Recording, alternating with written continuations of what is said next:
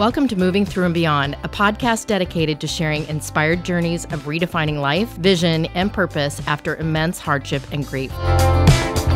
My goal with this podcast is to give you hope and to let my guest journeys inspire you to make the choice to keep looking up.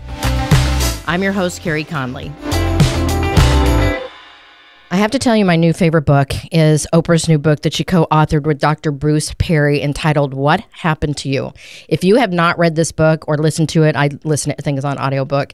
I highly encourage you to do it. Whether you are somebody that feels like you're dealing with any kind of childhood trauma or not, you're going to learn a lot from this book. I started listening to it because of the trauma that I've been through and now starting to heal from.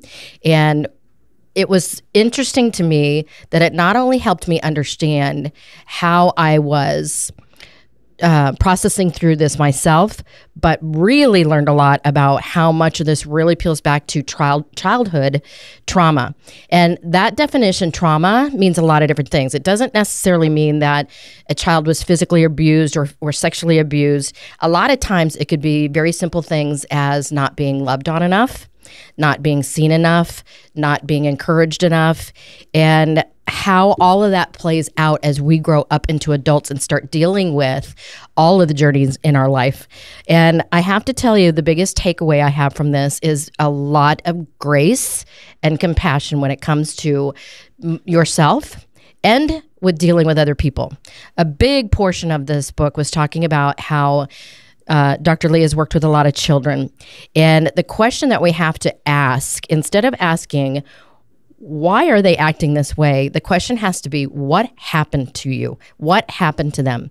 So we changed the narrative on this. Instead of looking at a child that might be acting out in school, or maybe you yourself are not emotionally dealing with something as well as you would like to, instead of making this a negative, turn it into more of a positive and start asking the questions, what happened to you? Without any judgment.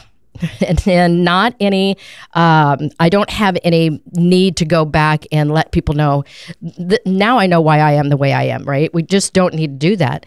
I believe we all deal with our life as best we can, and especially when raising kids, raise them the best we know how at that time. And I really started asking myself the question, what happened to me? And I also started looking around to the people who are in my life and seeing how they are doing. And instead of questioning, why are they acting like that? I asked the question, and I really want to know what happened to you. If you found this episode inspiring or helpful, please share it with a friend or a family member. In order to be successful on this mission, I can't do it alone. Connect with me at www.careyconley.com, and don't forget to sign up for my weekly Do It On Purpose newsletter. Let's build this life-giving vision movement together to end this epidemic, save lives, and create purpose.